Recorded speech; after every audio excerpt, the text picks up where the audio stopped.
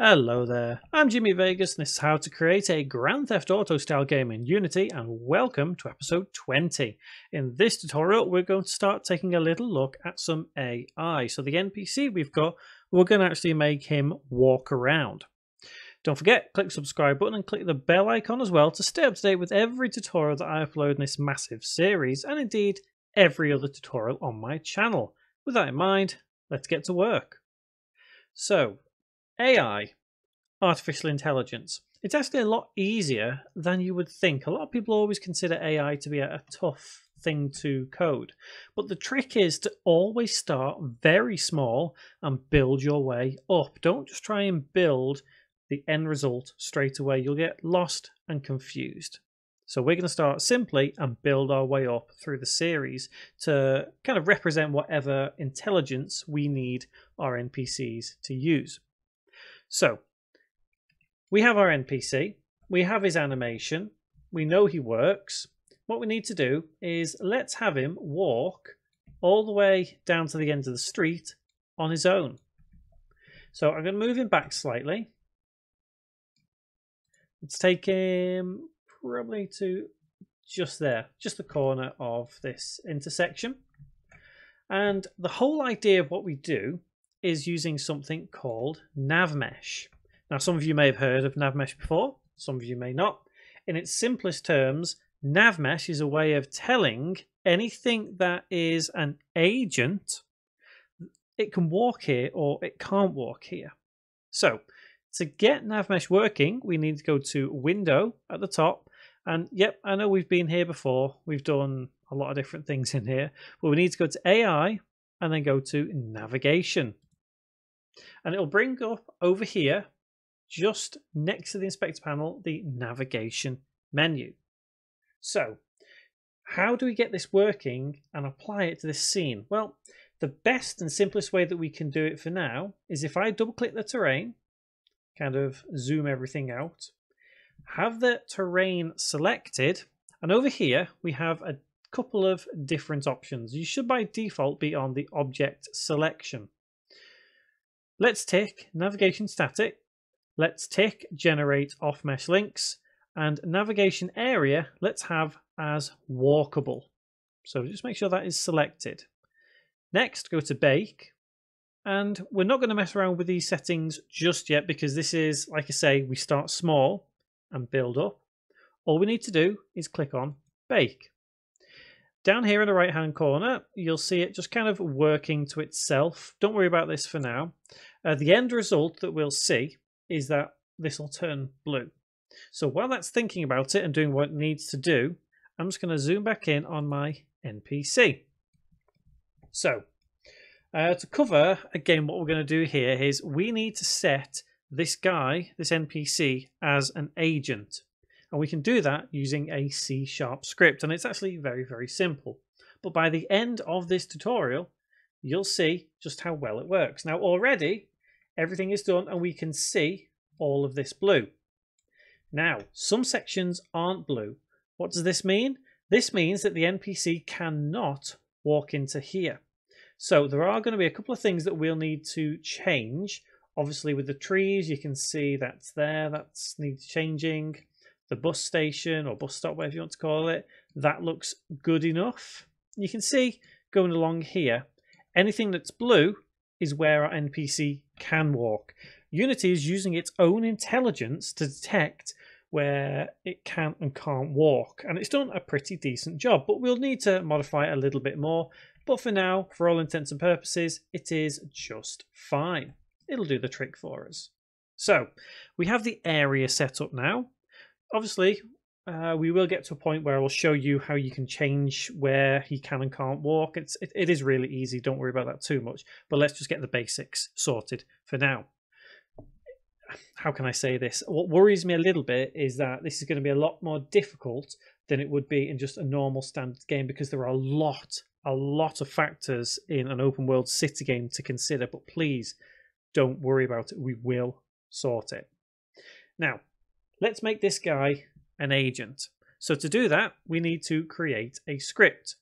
In our scripts folder, we have all of these different folders. So we'll put this one in, let's have it just in characters. So right click, create C# script, and let's call this NPC AI. And let's open that up in Visual Studio. So the way this script is going to work is only going to contain 2 variables. But because we're using some AI features, we need to add AI into the namespace. So at the top, underneath using Unity Engine, let's add in using Unity Engine .ai semicolon. We do need void start, we do need void update, but let's get rid of the annotations because we don't need them. Now let's start by declaring our first variable.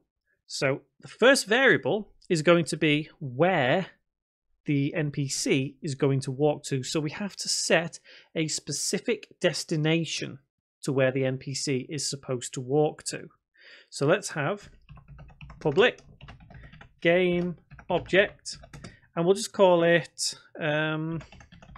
destination point semicolon.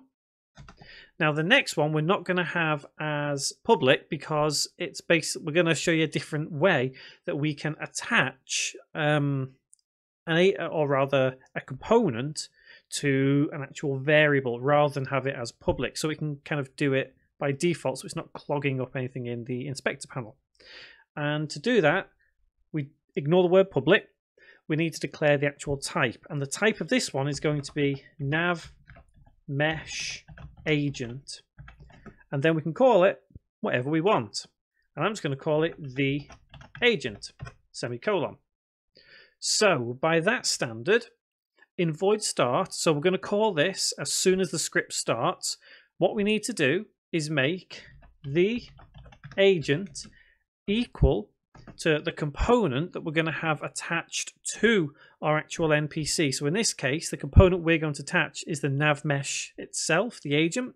So we're going to say the agent equals get component and spiky brackets nav mesh agent, close bracket, semicolon. So just to kind of put that into practice now so we understand what this means, is that if we head back into Unity, select our NPC and click inspector. So if it disappears like it has done for me, don't worry, it will only appear, all the blue will only appear when we're in the navigation menu. Since we're not in there now, it disappears, but rest assured it is still there. So on our NPC we need to add component, and obviously we've got all of these again. So let's search for what we need. Remember, it's nav mesh, so let's search nav. And there we go. First option, nav mesh agent. So we'll play around with these settings in a short while when we get our script working. So let's head back to our script. So we've set that there, no problem. Now what we need to do is set the destination of where we need to get to. So the agent dot set destination, and in brackets, let's have what we've already declared as a game object. So we need to set that game object later on, but we're going to set it as something specific, and I'll explain why in a short while. So set destination, and it's going to be destination point dot transform dot position, close bracket, semicolon, and save the script. So it's as simple as that. This AI script is as simple as that. All we're doing is we are telling the script that this is the component, this is the nav mesh component, and then we're telling it to follow any possible navigation route, which is the blue section, to the position where it needs to get to. So it will avoid any of these areas that it can't go through, i.e. the lamp, the bin, whatever. So after that's compiled, we just need to drag and drop that NPC AI script onto our NPC right there. And the destination point is something we now need to set. So let's head all the way to the end of this block, and we'll need to set a cube. Now, the reason I'm setting a cube is because the idea is when our NPC enters this cube, he will then move to a different section. So the cube will then move position to somewhere else, maybe off in the distance over here. And it will keep repeating that process. And we could theoretically randomize where the cube ends up. In fact, we might do that because it'll give us a good chance to learn some new things. But for now, let's just have game object, 3D object, cube. And let's bring the cube to here. So our NPC is going to walk to this section here. And what I'm going to do is right click, rename, and call this NPC 001 underscore destination. And I'm going to move it closer to our NPC up here. And I think we might tidy up our hierarchy in the next tutorial as well. I do have a bit of a habit where I get a little bit messy in the hierarchy, and it usually is a good idea to kind of tidy it all up when you can. But like I say, maybe next tutorial. So let's have that there for now. I'm just going to turn off mesh renderer because it's not too important. So let's now set that as our destination point. So over here. Now, theoretically, our NPC should be able to walk, but there are a couple of variables that we will need to further change to make sure everything works as intended. So let's press play for now and see where we get to. I'm going to click back on my scene view so we can actually see in the scene. There we go. So you can see our NPC is walking what appears to be quite briskly. It looks like he's sliding a bit, so we need to change the speed. So let's have his speed set as, let's have it set as 3. And then let's press play again. And let's see how he reacts with the speed change. There we go. He's maybe sliding a little. It's just a bit of trial and error getting speed set just fine. Remember, this nav mesh agent is individual to everything that you would have moving. So this speed doesn't relate to the next NPC that we have or whatever. So let's change it to 2.8 maybe. And let's see how that looks. Back to our scene view. Is he sliding still? He looks like he's still sliding, so a little bit less. So like I say, it's all trial and error. So whatever happens now, I'm going to keep his speed this, keep everything. Okay, so that's relatively decent. That's pretty much just right. So what I'm going to do now is I am going to bring our NPC a little bit further back so he has more of a distance to walk. And I'm going to press play, and I'm actually going to play in the game view so we can see just what he does real time. So maybe we could actually time this just right, so as he kind of maybe walks past us as the camera goes down.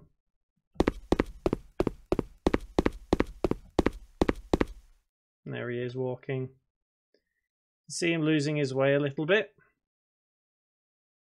He's kind of walking in the road. How are you walking in the road, my friend? You should probably walk on the sidewalk. Looking good. So is he going to turn the corner and walk away? Oh, there he goes. Do you see what he did there? He actually navigated where he could and couldn't walk. That is how easy it is to actually make that AI work in concept. It's absolutely fantastic. So now let's quickly try one more thing before we end this, just to see what our NPC will do. So we've got him on a direct route basically. So he walks all the way, no problem. That's fine. So what happens if we move him over here and down this street a little bit? Well, let's have a look. So let's press play and let's head to our scene view so we can actually get a bird's eye view of what he's doing. There we go. He's crossing the road just fine, and he will navigate this section here, turn, and then turn down the street.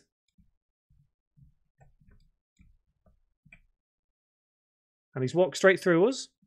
But there is a reason for that we will deal with in the next tutorial, because the next one's going to be a lot of fun. It's working quite well so far, I think. Everything seems to be in order, and he should navigate this a little bit. Oh, no, he stepped on there, which is fine, but he didn't walk through the chairs. And he's got to where he needs to get to. Now, what we could do is, let's move it this way. Let's move it this way.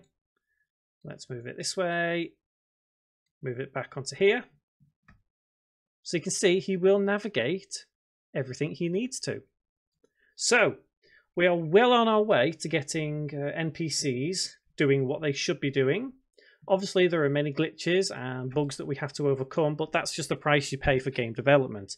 It takes a while to get things working, but as I said earlier, always start very small and build up. And I'm quite happy, quite pleased with how much we've actually managed to do in this tutorial already. We've got pretty decent AI working for our NPC. So next tutorial, we're going to deal with collisions a little bit more. And I think we're going to deal with our hierarchy. Because I really, really do want to tidy it up a little bit, because I don't want to get this too messy, because it's going to get very messy eventually. So until the next tutorial, guys, thank you very much for watching.